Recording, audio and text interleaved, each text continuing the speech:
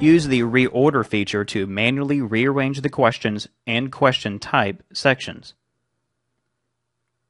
Click on the Questions menu, then Reorder from the menu options.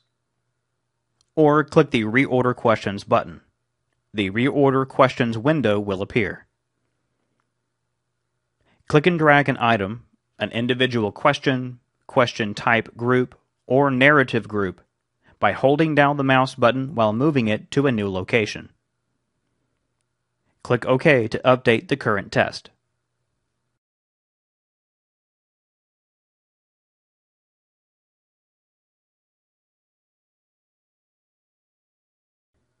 With the Scramble option, the program randomly rearranges the questions.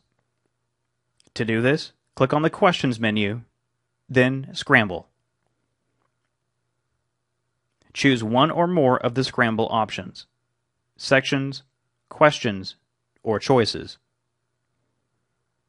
You may assign a new test ID each time you scramble the questions.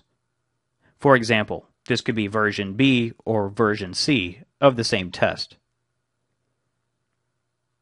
When you're done, click OK to scramble the current test.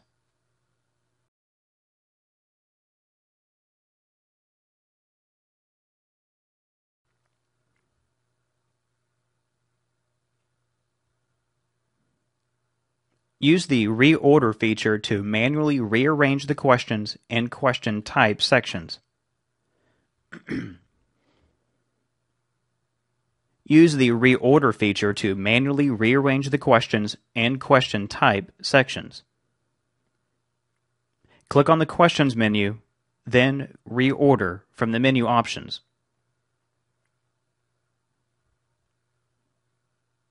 Or click the Reorder Questions button. Or click the Reorder Questions button. The Reorder Questions window will appear. Click and drag an item, an individual question, question type group, or narrative group by holding down the mouse button while moving it to a new location.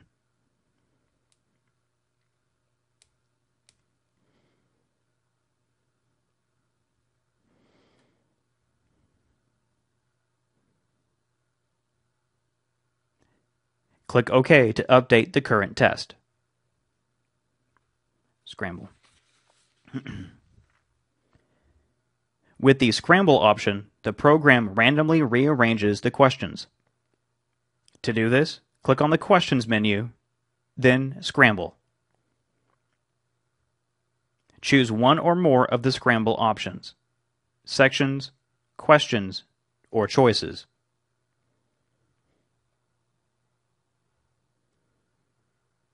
You may assign a new test ID each time you scramble the questions.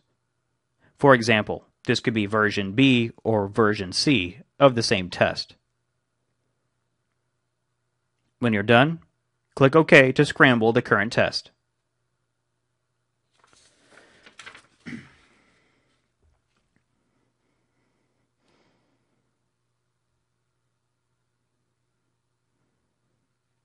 Add Style Gallery here.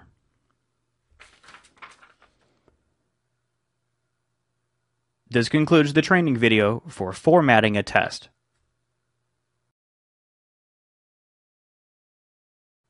This concludes the training video for formatting a test.